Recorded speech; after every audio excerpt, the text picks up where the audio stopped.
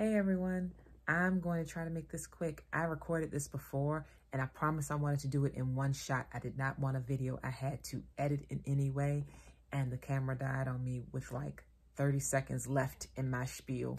So we're going to try this again. I hope you all are having a beautiful, beautiful fall. I am not a fan of fall. I do not love it, but this has been a really gorgeous fall season. It's been beautiful, and I've been appreciating it so much more than I have in previous years. And I hope you're having the same experience. So it's November, which means it's National Novel Writers Month, or NaNoWriMo. It's that way every November. And if you've never done National Novel Writers Month, it is a challenge where you challenge yourself to put 50,000 words from your brain onto paper for your novel. And I've done it before, I've completed it before, and it's always so much fun. I haven't done it for the past few years though, because the past several Novembers, something has happened that has just kind of taken my creativity or my energy. Last year, I was caring for relatives staying with me. Year before, I was traveling. And the year before, I think I was preparing to buy my house, or I was researching houses. Oh, and I was traveling the year before in 2018. So 2018, 2019, it was travel. And then last year it was caretaking. So it's been busy. And so I couldn't commit to NaNoWriMo for several years. But this year I committed. I'm nowhere near my word count. Like I don't think I have 10% of my words. But don't worry, before the end of the week, I will have 50% of my words, because I've already committed to putting a huge block of time into my writing during my breaks at work, as well as not having any evening tutoring students, which is another video that I'll post pretty soon about my tutoring gig that I love. But yeah, it's a lot, and it's a lot to write, that is, and I'm committed to doing it. So here's a tip, and I'm going to keep it very brief. If you want to participate in NaNoWriMo, of course, do so. Sign up on their website if you're inspired. Don't look for me there. I forget to sign up every year, and I don't want to be the latecomer like, yeah, I'm signing up now. I've already got X amount of words. Like, no, I have to sign up on the beginning of the month. In the middle of the month, it loses its punch. So maybe next year, I might put it in my calendar to remind myself.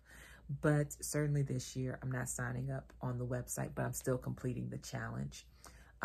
If you need the motivation, or if you like the thought of that, certainly sign up. Even now, doesn't matter.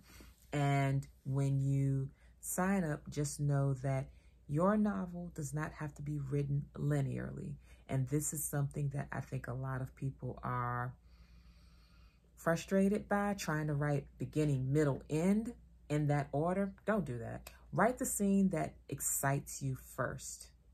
That could actually be your opening scene. If you have a problem with your opening, you could make that your opening scene, but you don't have to.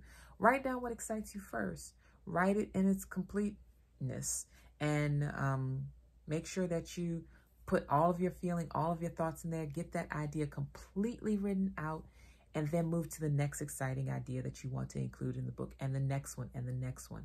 Once you get a set of series or season, what is the word I'm looking for?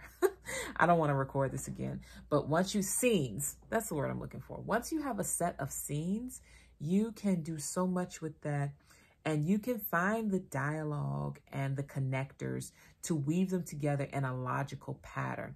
Or you could do like, I think, Kurt Vonnegut, and just kind of write disorderly. Like, you can do that too. That's fine.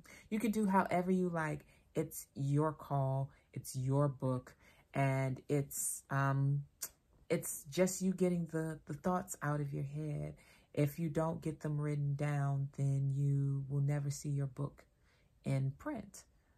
Your book is in you. And every year you get this opportunity to bring it, to share it. And I want you all to give yourself that chance. Give yourself the opportunity to share your story with whoever you choose to share it with. You never have to publish your book for public consumption, but maybe it's something you'd like to leave in your possessions, so that if, you know, when you transition, maybe someone will read it and love it. Or you might want to just write it and burn it. It's your story. You can do what you want with it. But I do think it's wonderful when you give your story a chance to live outside of you. Your call. You're free to do what you want. So definitely don't feel compelled to write it in a linear fashion. Write it as inspiration comes for whatever scene. And then once you've tapped out of inspiration in that way, then take it and kind of maneuver it between those portions of the book, the beginning, the middle, the end, and come up with a little bit of dialogue to kind of weave it together. That's all you need. I don't recommend you try to write it in a straight line fashion. I don't. I usually, if it helps, I will put, and it does help me many times, I'll just put down the scene, and then I'll separate a page in the document, and then I'll write down the next scene. And when that feels complete, another page is insert blank page, that is inserted into the document, so that I can kind of glance it and train my eye to see, oh, this is where this next scene picks up. Where do I want it to be? It helps me to kind of visualize it a little bit better when I make sure to insert those blank pages in between those big scenes. And so it's, you know, it's a page break. So a page break is always good. So yeah, that's it. I hope you all are, again, having a great month. If you're participating in NaNoWriMo, let me know. I'd love to root for you over here. Even over there, maybe I'll pop in over there and root for you there if there's a way to do so. I don't know. I haven't been on the website in years. But I hope that you all are having a fantastic day or evening wherever you are. Let me know. Don't tell me your word count. I don't want to be ashamed of myself. But definitely tell me how your story is going in the comments below if you're so compelled. And I will talk to you all soon. Take care. Bye-bye.